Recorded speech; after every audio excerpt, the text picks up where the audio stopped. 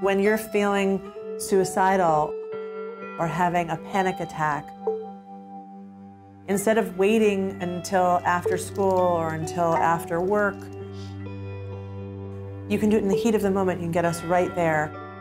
We're meeting people in pain where they're at. We're in their pocket. It's really easy.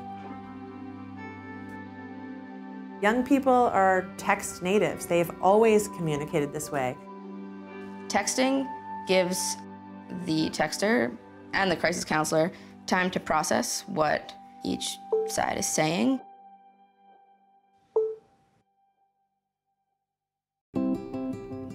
It's natural to have a minute or two in between messages. As the texter, they kind of have to get a little bit calm.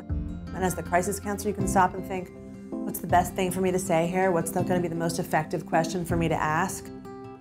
There's something about this anonymity that a lot of the texters, they shared something that they've never shared with someone before. They're talking to a complete stranger. This is what's called virtual volunteering. It's online. You apply online, go through a background check online, do a 34-hour online training at your own pace, and we have a coach who will guide you through it. And then you're a crisis counselor a few hours a week when you want to give those hours from wherever. It's funny because sometimes I'll be talking to someone and I'll see people texting around me and I'm like, oh, am I talking to you? You? I don't think it ever crosses a texter's mind that they're talking to someone in a hospital. I've always wanted to be a doctor, but a couple months before graduation, I became sick, fainting 3 times a day. There was a suspected immune issue going on. I really couldn't go to class, and it became clear that I had to be in the hospital getting treatment for 8 hours a day. Some people say, oh, you're lucky you could just sit and watch TV. To me, that's just a horrifying thought. As someone with a chronic illness, I crave a sense of responsibility, a sense of purpose. And it was about that time when I came across Crisis Text Line. So this texter has reported recent feelings of suicide due to bullying.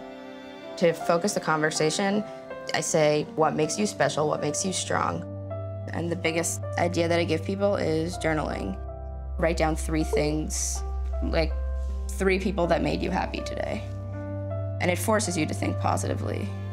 She is so inspirational to other crisis counselors.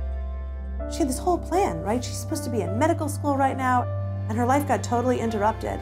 And instead, she has chosen to use that time to save other people. I don't feel like I saved their life. I just led them to a point where they could do it for themselves. We have now processed more than 50 million messages. So we have aggregated the data and mapped it. And you can see the worst time of day for substance abuse. You can see that the #1 state for anxiety is my home state of Connecticut. The #1 state for suicidal ideation is Montana. Think about what all of that information does for families, policymakers. This is data science and technology being applied to things that matter. Our goal is to take someone to a healthy place and to remind them how strong they are. Sometimes we can't. In less than 1% of the time, we can't. And then we call 911.